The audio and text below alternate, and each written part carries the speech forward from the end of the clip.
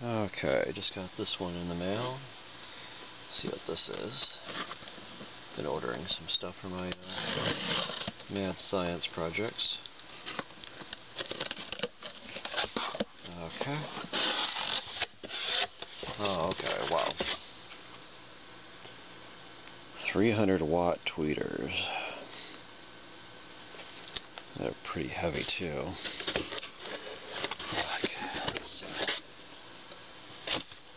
Let's take a look what's inside of here, I guess. Been working on some high power ultrasonic projects. Actually kind of big. Titanium bullet tweeters. Wow. It feels like they got a super magnet also back here. See, those screws are sticking to the back of it. That's good. They're making some pretty awesome products. Oh, look at this. A capacitor. We have a capacitor on the back to match it. 300 watts. And it says 4 ohms or 8 ohms impedance. I wonder how you switch that. I can measure it with a voltmeter and see what it is. Pretty nice looking speaker though, huh? Wow. Bet you that can put out the power. I got these other ones over here. Here, let's see. I think they're only like about 240 watts. It's going to be 300 watts. Well, oh gosh. Okay. Let's see what the frequency response of these things is. It should be interesting. Okay.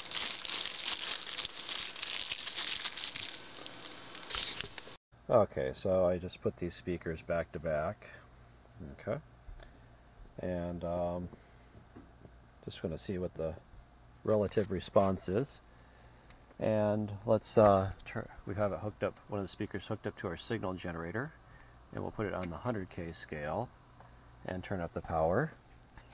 Okay, and so there is 9 kilohertz, 10 kilohertz, 11 kilohertz, looks like it's got a very strong resonance at 11, 12 kilohertz, okay, frequency's back down, that's 14, 15, 16, 17, 18, 19, 20, and these are supposed to be good up to 25. This is 21, 22, 23, 20, oh, did I pass it?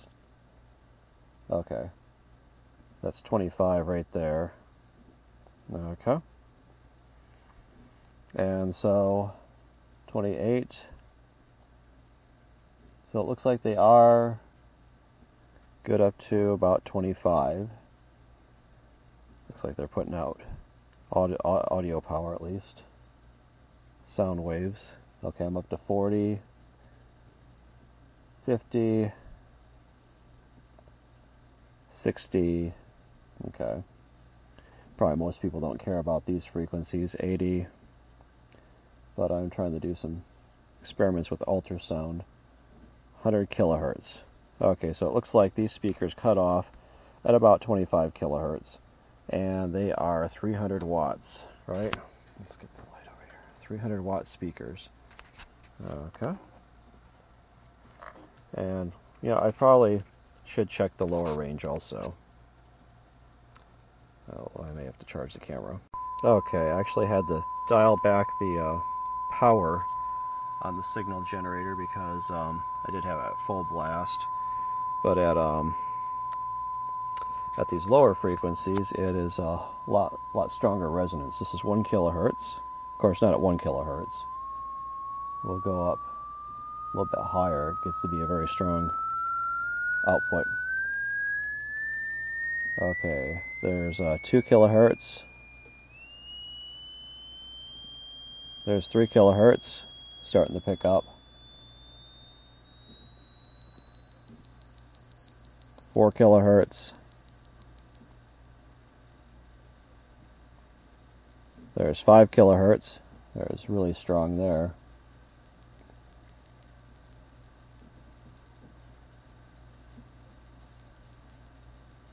6 kilohertz, still pretty strong.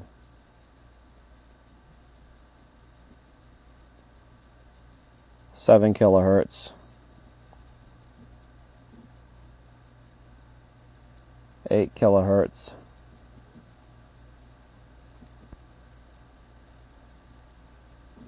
9 kilohertz.